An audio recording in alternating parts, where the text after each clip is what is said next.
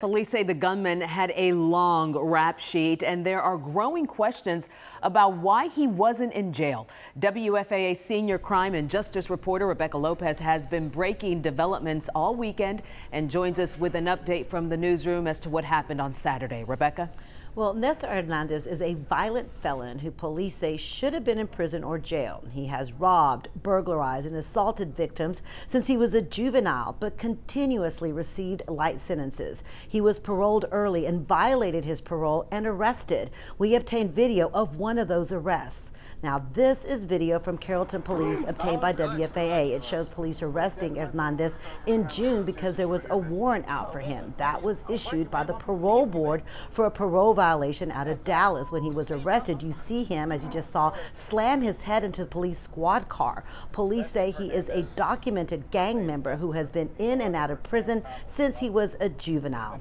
Now, he was arrested for aggravated robbery in 2011 and 2015, and both times he plea bargained and got a lesser sentence, but he had at least 4 felony convictions, and so on his latest conviction in 2015, he should have gotten an enhanced sentence because he is a habitual criminal. He should have received a minimum of 25 years, but prosecutors waived the enhancement and he got only 8 years. That was under District Attorney Susan Hawk.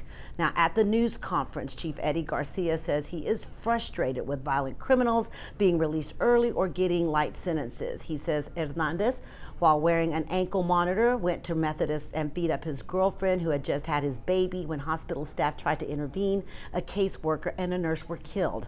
A Methodist officer shot Hernandez in the leg, and he was taken into custody. According to the parole board, he was given permission to be at the hospital, but hospital staff weren't informed. The police department had no forewarning that this person was being monitored by ankle monitor. Anything about his criminal history. That's not something that we normally inquire about for a parent in our NICU or mother-baby units. It's not something that normally comes to mind. At the request of Methodist Police, the Dallas Police Department is now taking over both the double homicide investigation and the officer-involved shooting investigation.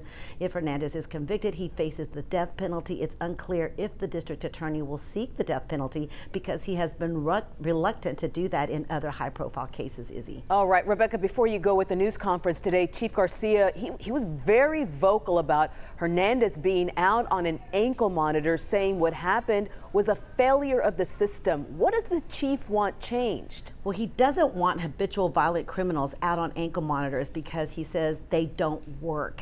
They really don't stop them from either fleeing or committing crimes. In fact, recently I did a series of stories on ankle monitors. In Dallas County, there are as many as 800 people on monitors with only 11 people monitoring. It turns out there have been several suspects who have actually committed other crimes while wearing monitors or cut them off and fled. Garcia says they just don't really work.